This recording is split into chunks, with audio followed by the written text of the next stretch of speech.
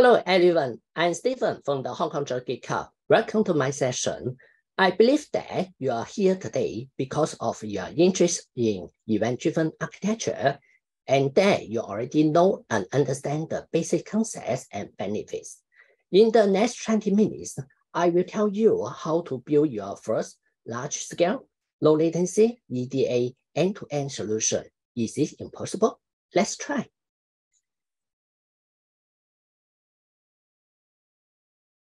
Many organizations have built lots of the products riding on different technologies to provide better customer experience. For example, a web application needs to provide rich information, while a mobile can focus on easy interaction.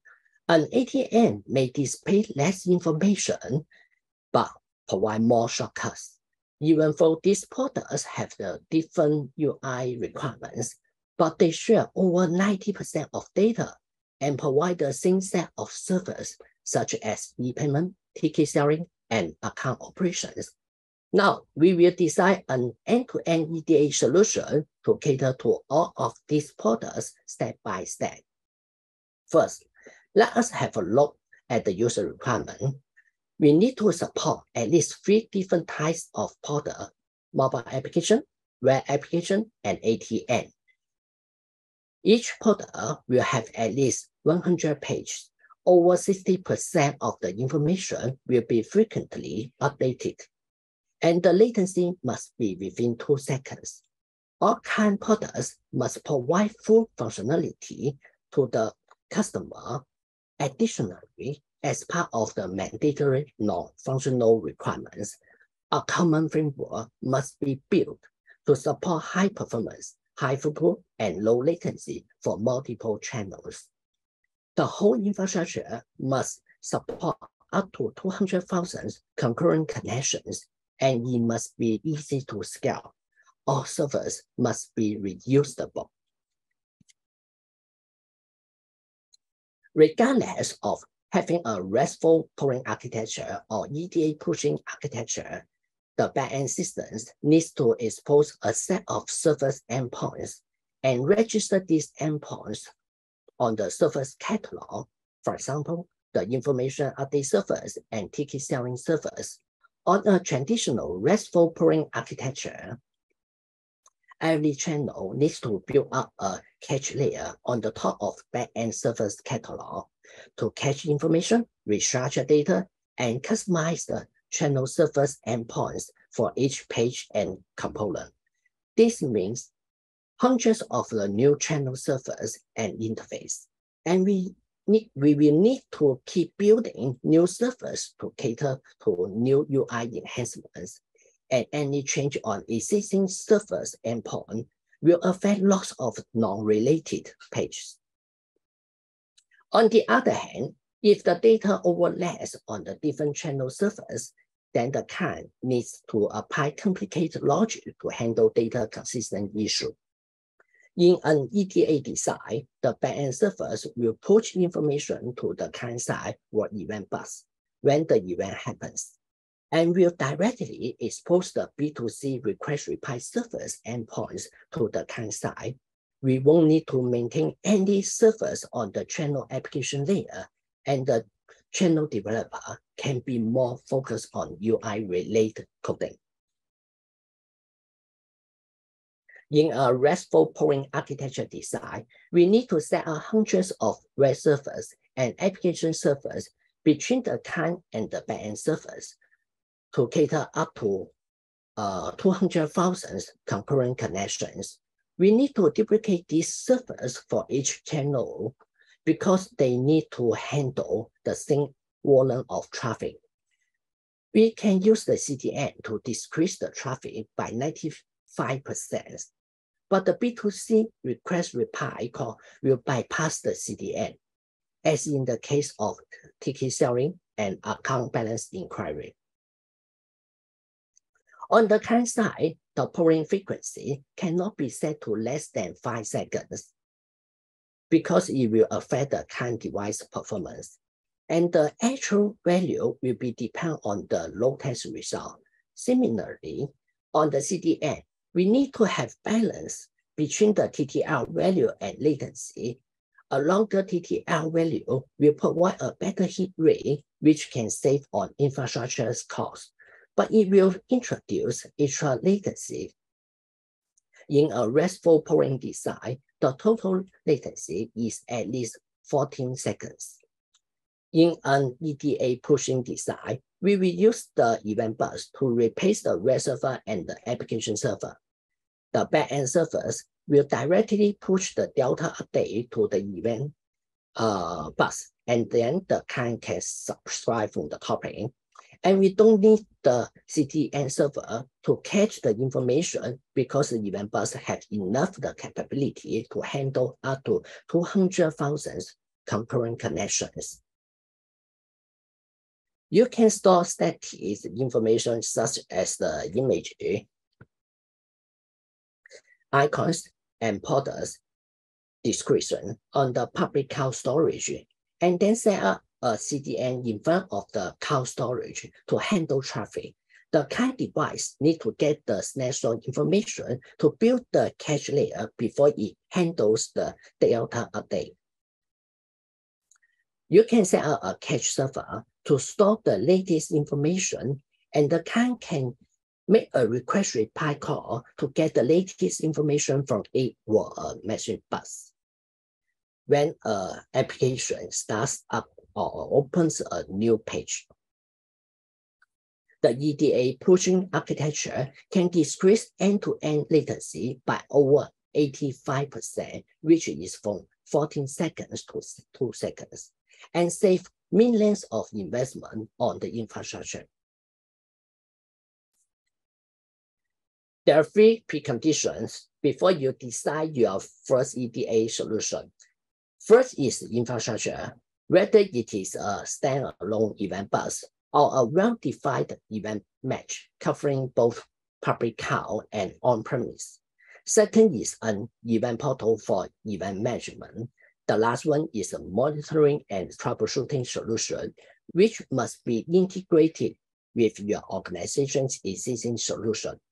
After your environment fulfills these preconditions, you can proceed into your detailed solution design. First, you need to fully understand the whole application design, include the data flow, and set a corresponding event bus configuration for it.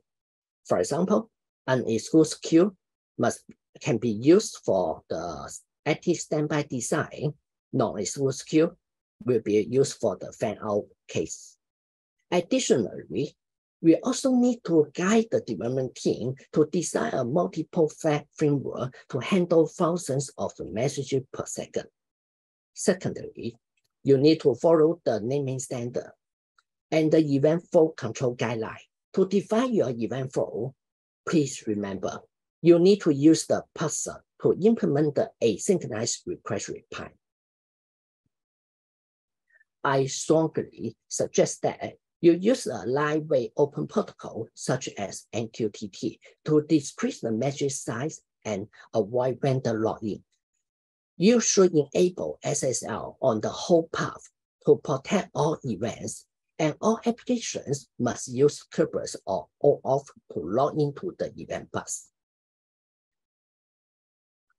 It is important for enterprise to establish naming standards, and a well-defined topic naming structure can align the organization's information data models with the business.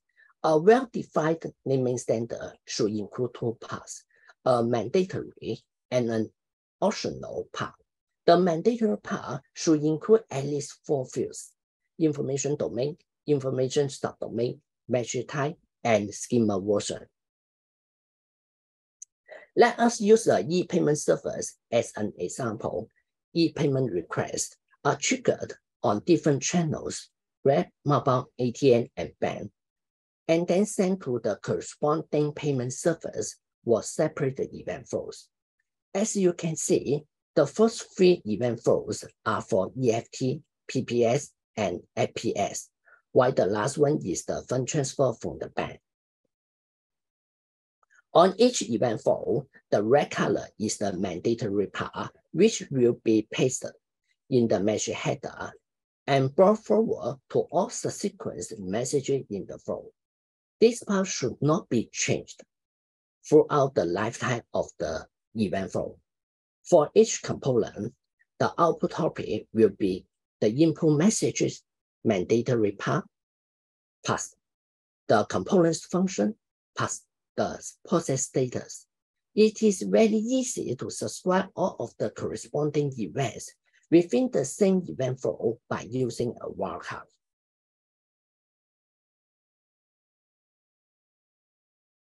This topic structure gives you the flexibility to add or remove any extra steps to or from the entire data flow when the business flow is changed. All you need to do, just change the consumer's subscription rule. For example, if you want to add an extra step, account check service between the login session check and the bank service, you just need to change the subscription rule of the bank service. If you want to send the final result to the customer or SMS or email, you can add a new subscription rule on the request queue of the SMS or email service. You don't need to make any change on the existing application coding. To change subscription of individual components, you don't need to code anything in the topic routing logic. For example, in the backend account service, different payments event flows to update customers' balance is easily handled, and the status is returned to the corresponding topic. Requests for the updating customer profile, just like the phone number, or system configuration, for example, the timeout value, should also be catered to. As such, the header for incoming messages have to cater for the mandatory part of the topic name, while the consumer backend account service just needs to process the message and post the result back to the corresponding topic. Same thing will be happened on every individual component because the mandatory part of topic name will bring forward on the whole event flow. It will not be changed. EDA is distribution control, and there is no component that will know the whole event flow. On the other hand, the event mesh routes events between different event bus, so it cannot tell you who is the publisher and who is the consumer. You must build the event portal to maintain thousands of the events and corresponding applications and schemas in the same space. This allows the development team to choose the right event in the design stage, and for the publisher, it also knows who are subscribing to their event. This is very useful when the publisher needs to update the schema. Architect also can cross-check all event flows and corresponding topic names to make sure that all of them follow the standard. EDA can work with the different technologies and methodologies, such as SDLC, DDA, and DevOps. Product delivery cycle can be decreased from 12 months down to 2 weeks. EDA models help decouple systems, while the event portal provides a platform to create, maintain, and govern thousands of the applications, events, and schemas. Riding on Agile development, we can speed the development lifecycle into a smaller sprint to cater any required change. With this, the change process can be repeated weekly or even daily. Under EDA design, all events brought forward are the superset of the original event. Extra servers can be built to collect and analyze activity about the current application and customer behavior in order to enhance user experience and interactions. All of these new functions will not affect the existing flow performance. Today, all people agree that big data analytics can help provide better customer experience, and increase turnover. But how is data acquired? By scanning the application database or setting up an agent to steal message on the application server, or adding extra logic and interface on every application. Today, EDA provides the best solution to allow real-time event collection from the event match, while not affecting performance or adding extra logic on the application. In this diagram, the right circle represents main flow operation with multiple event flows. First, we define the product to sell, and then the product triggers the subsequent initial auth. The customer logs into their account to place a wager on a product. The turnover of this product drives subsequent auth changes. This circular flow then repeats. All these events can be combined together to provide feedback and insights for the business through big data analytics. For example, data scientists can analyze millions of the same pattern of events to decide different campaigns to promote best-selling products, remove unwelcome products or pages, fine-tune systems capability based on the time slot usage statistic, or provide tailor-made promotion based on the customer activity. What have we achieved from the solution? EDA can decouple the system to minimize the impact, so we can implement changes bi-weekly with lower cost and lower risk. Pushing technology can distribute the information to the client side in real time and avoid extra costs on the infrastructure. And this infrastructure also can be shared by multiple channel products. An EDA solution can achieve all of the benefits shown on the deck. I have presented to you the high-level architecture, infrastructure, and solution design. I hope that you can get some idea on how to implement your EDA solution. As a parting note, please remember one thing. Even though EDA has a lot of the benefit, the most difficult part is changing people's mindset rather than using a technology. My email is on the screen, or you can search my name from the LinkedIn.